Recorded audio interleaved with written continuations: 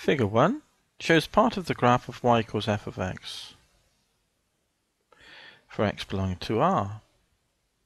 The graph consists of two line segments that meet at the point R, 4 minus 3, as shown in figure 1. Sketch on separate diagrams the graphs of y equals 2 lots of f of x plus 4 and y equals f of minus x modulus. On each diagram, show the coordinates of the point corresponding to R. So I've got the information here. Here's a fresh diagram. Then I've cut and pasted the original diagram, and I'm going to modify it to draw these. The first one is part A then. I'm going to overwrite in green so it's clearly discernible for the first one what the new graph is. So this will be y equals 2 f of x plus 4. I know it's going to be a shift, and I know it's going to scale up by a factor of 2. I just want to remind myself which way it shifts then for this diagram first of all. So let's shift the curve over, then I'll worry about stretching it by a factor of 2 after that. So if I put in 0 here, I'll get f of 4, and f of 4 is minus 3. So the input at 0 produces the output that you get at R. So this point, it's as though this point moves over, isn't it? So that would be the new value of R. 0 minus 3 is the point on that point on the curve moves over to here.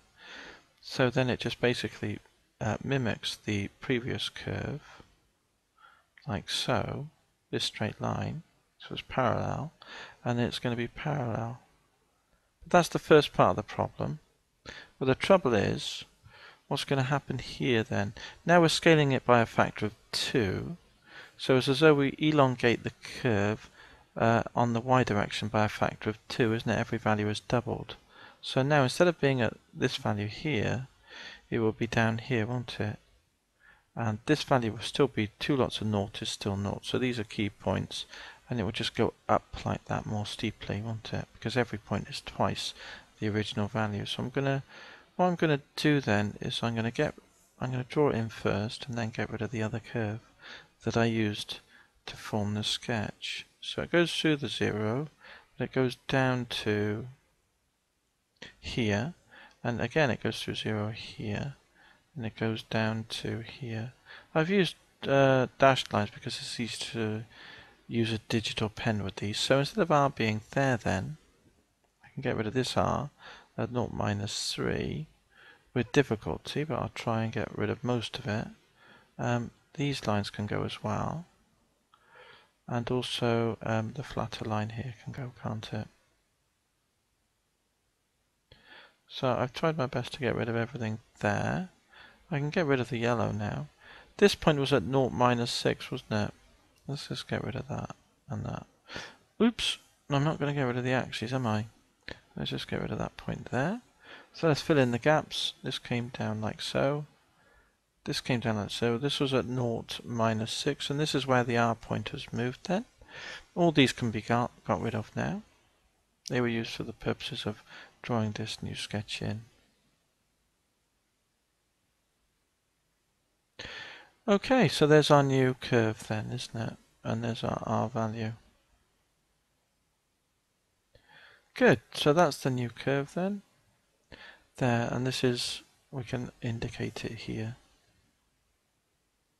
So, that's that one. Now we move on to the next one, the modulus of f of minus x. So let's try that one then. I'll do this one in blue.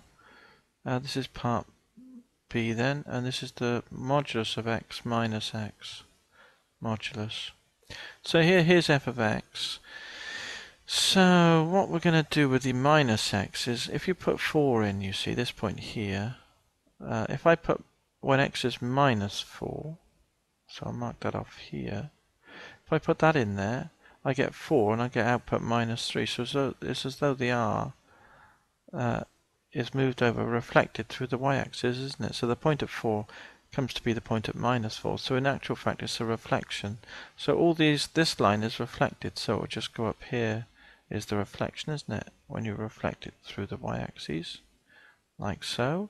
And this line will be reflected like so, won't it? as it meets the y-axis, it's going to go through that point because there's a reflection just goes, because it's on the y-axis, it's the same point. So there's our reflection then of this curve through the y-axis, and we can see that that is the case. But now we've got the modulus, so what we need to do here, instead of it being here, moved over to here, minus 4 minus 3, the modulus will now take it up. So I'm going to extend my axes here. Sorry about that, I'm not going to draw a straight line, unfortunately. And I'm going to now do the modulus part now, so that would basically, all these positive values remain the same, but this triangle would just be inverted, won't it? So let's put that in. So this R point moves up to here, and the new R value now will be reflected at minus 4, and the height is now 3 instead of being minus 3, and it's going to come down to the point here and go down there because we've got the modulus, so they're all positive, so we flip the negatives to positives. So that looks like the curve then in this case. Now we've indicated the value R, so we can get rid of the other curve that we used to draw the sketch with.